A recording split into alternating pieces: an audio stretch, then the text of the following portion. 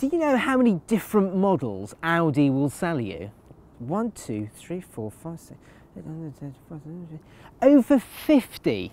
And that is the newest one. It's the Q2, and it's the new entry point into Audi's SUV range. It's based on the Audi A3 hatchback, but it's a little smaller than the A3 and a touch larger than the Nissan Juke. In fact, it's the Juke, the Mazda CX-3 and more premium SUVs like the BMW X1 which the Q2 can count as rivals in terms of size and badge appeal. Audi is trying to appeal to a younger audience with this car, and it's doing it with a wide personalisation programme. So you can choose different types of wheels, there's a wide colour palette, you can even change the colour of the blades here, and they even look a bit like the type you find on the Audi R8. Overall, in terms of proportions, it looks very much like a hatchback that's been pumped up a little bit, and there's even a whiff of a coupe, like an Audi TT for instance, because look at that sloping roofline. And look at the size of that grille and the badge, leaving you in no doubt exactly who makes this car. Audi is trying to keep the young theme evident in here as well, so you can choose different colours for the seats, although not evident in this test car, and different dashboard inserts. Overall, the quality in here is very good. Some scratchy plastics here is a bit of a disappointment, but the dashboard layout is virtually identical to the Audi A3's. Older drivers will like the fact that you can easily get very comfortable. There's a fully height adjustable seat, the steering column is fully adjustable, and thanks to that higher ride height it means getting into the car and out that little bit easier. Just like any other Audi, there are 3 trims to choose from. SE cars like this one come with 16-inch alloys, Apple CarPlay and Android Auto phone connectivity, as well as a 7-inch infotainment screen and pedestrian assist. Sport costs a reasonable £1,550 extra and comes with 17-inch wheels, body-coloured bumpers and silver side blades. S-Line adds extra luxuries like a sporty body kit and sport suspension. And just like any other Audi, there's lots of extra kit you can buy, like blind spot monitoring and Audi's virtual cockpit that replaces the speedometer and other dials with a TFT screen. Storage-wise, there's a decently sized glove box, a couple of cup holders, a good sized cubby under the armrest and door bins that pass the car by a big bottle test. Audi says there's more space back here than there is in an Audi A3, but I'm not quite so sure. For 2 people, it'll be fine. That seat is set up in my driving position. I'm just over 5'10", and knee room is absolutely fine. But headroom, well, if you're close to 6 foot, then that's going to be a little bit tight. There's not a huge amount of space for 3 people. The middle passenger is going to feel very short-changed because there's not a huge amount of shoulder room.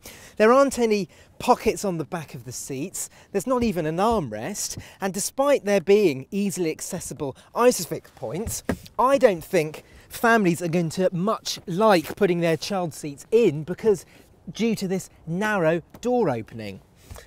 It's a little bit disappointing from Audi, really. Audi haven't just focused all their attentions on the design of this car, they've also focused on the important things like practicality.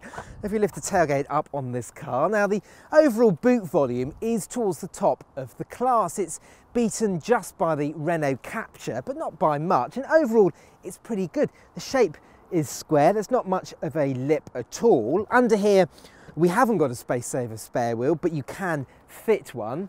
Let me just put the Carbuyer suitcase in and you can see how much space we've got. Like I say, it's not massive. You can probably fit 2 of those in there, but for a car of this class, it's pretty good. You also get 60/40 folding rear seats, and they're very easy to fold down. And when you fold them down, you've got a completely flat loading area. Just like the A3, the Q2 is available with a wide selection of engines. There's Audi's excellent new 113 brake horsepower 1-litre 3-cylinder turbo petrol and the 1.4 turbo with 148 brake horsepower, and there'll also be a 2-litre turbo petrol arriving in 2017. In the diesel corner, there's a 148 brake horsepower 2-litre with 2-wheel drive or quattro 4-wheel drive. If you want something a little bit more economical compared to the 2-litre diesel, then you can go for the 1.6 diesel like we've got here. Now, you won't be getting anywhere near the claimed 64 mpg that Audi claims, but you should be getting in the high 40s or even the low 50s, which is acceptable enough. Performance is adequate. There's 115 brake horsepower, and whilst this engine is not as smooth as the 2-litre diesel, it is generally quite refined. It's best matched with this slick 6-speed manual gearbox, but of course if you want an auto, Audi will sell you a 6-speed S-tronic auto. Now if you don't need a diesel, then I would recommend going for the 1.4 turbo petrol because it's quick, it's quiet, it's smooth, and it's just generally a nice engine and one that won't break the bank. Audi has fitted the same steering you'll find in the S3 hot hatchback, and it means the Q2 is surprisingly good fun to drive. It doesn't lean in corners too much, and it genuinely feels very stable and planted on the road. Ride comfort is not quite as good as you find on the Audi A3, but overall it handles the bumps very well. S-Line cars come with larger wheels and sport suspension, which do their best to actually ruin the ride comfort. My recommendation would be, if you do want an S-Line car, then make sure you deselect the sport suspension and go for the standard setup. That way you have the best of both worlds.